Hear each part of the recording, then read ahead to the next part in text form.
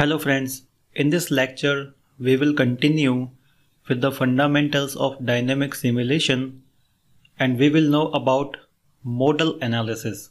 So in dynamic simulation, the first type of analysis that we perform is called the modal analysis, and these are all the other name of this type of analysis.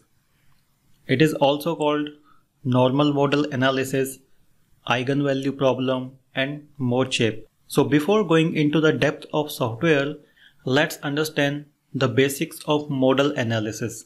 First of all, we need to understand what is modal analysis and why it is performed.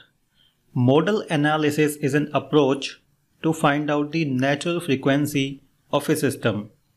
So with the modal analysis, we only find out the natural frequency of a system. Now, for each natural frequency, we find out the mode shape.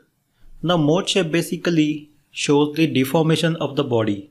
For each natural frequency, the body has a deformation, and with the modal analysis, we will find out that type of deformation at that natural frequency. So we had discussed about this, what is natural frequency. It is a frequency at which a body vibrates. A system can have infinite number of natural frequency. So whenever we perform the modal analysis, we need to define the number of frequencies we want. So generally a body has infinite number of natural frequency, but a software cannot calculate the infinite numbers. So we need to define some finite numbers in the software. And also we know that natural frequency of a system depend on the stiffness of the structure and the mass of the structure. So we know that natural frequency of a body, that is represented by omega, is equal to under root k by m. So k is basically the stiffness and this is the mass. So this mass includes the self weight of the body, and the natural frequency depend on the. So when we had learned about the derivation of the governing equation for the natural frequency, we had applied the boundary condition. So also natural frequency depend on the boundary conditions. Now we know this is the governing equation for a dynamic system.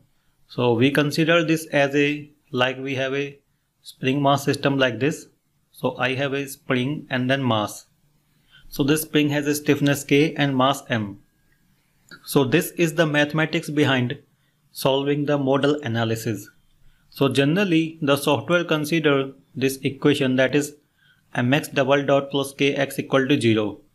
Now in the software we need to solve this equation, and one way of solving this equation is to assume a harmonic solution, x equal to phi sine omega t.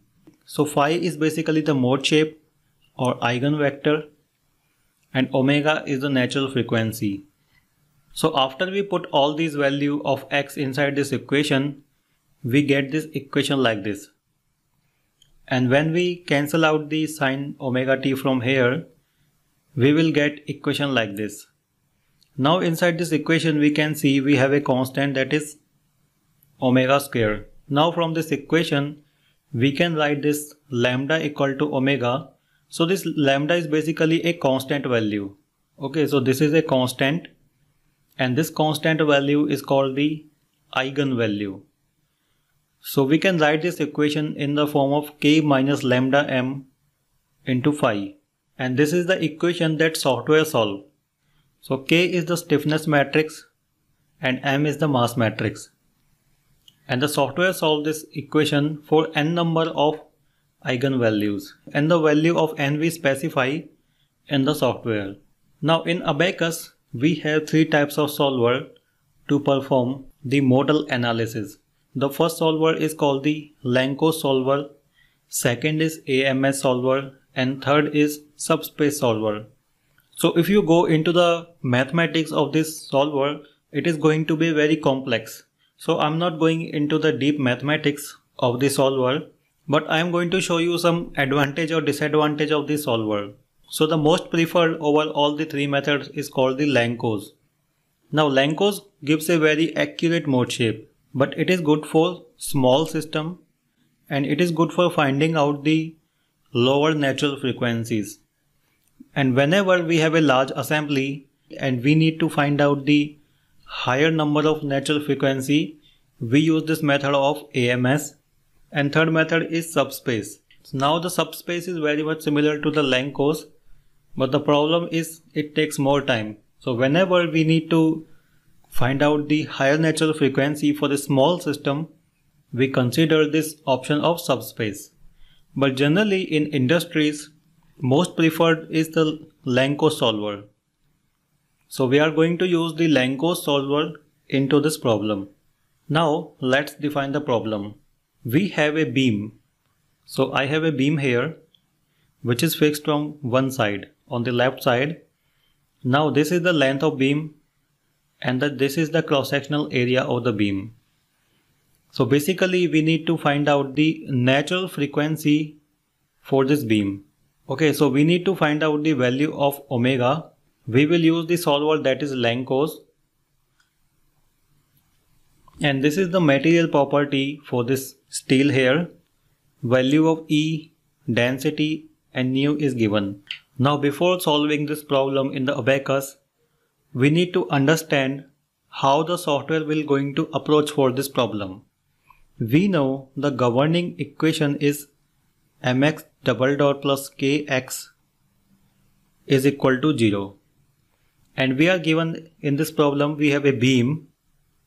Okay, now we need to understand how can we relate this problem with a beam, because this is we consider for a spring mass system here, and this is a beam. So how can we relate them? So now let's understand this. So I'm going to make a partition of this, and then so we know we have a spring mass system here like this.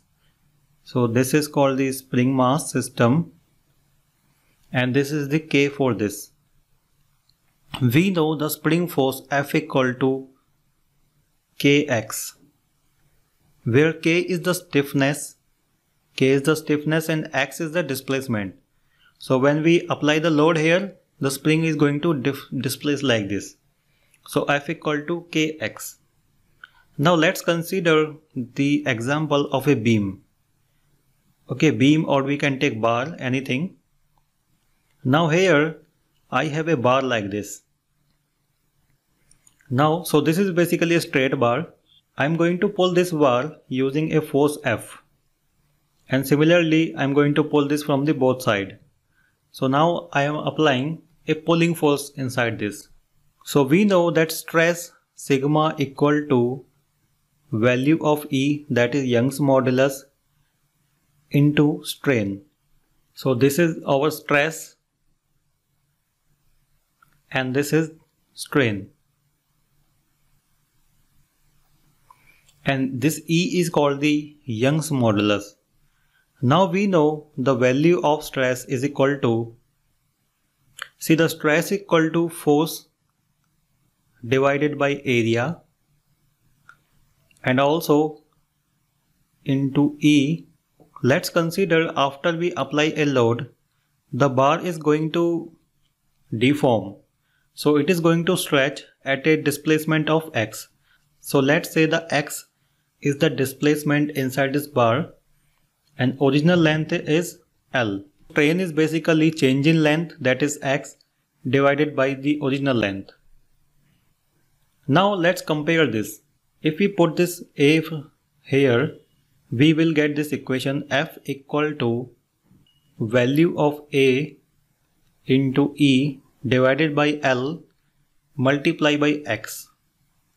Now let's compare these two equations. So we have F here and then X here.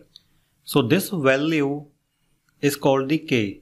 Now for a bar or beam element, the K is calculated using this equation AE divided by L. So that's how we relate our governing equation with a bar element. So that is why we need to specify the value of E. Area and length can be calculated from the geometry. And the value of mass can be calculated from the density. So we know that density is equal to mass divided by volume. So once we specify the value of density, volume we can calculate from the geometry and the mass can be calculated. So this is how the software works when it solves a problem of modal analysis.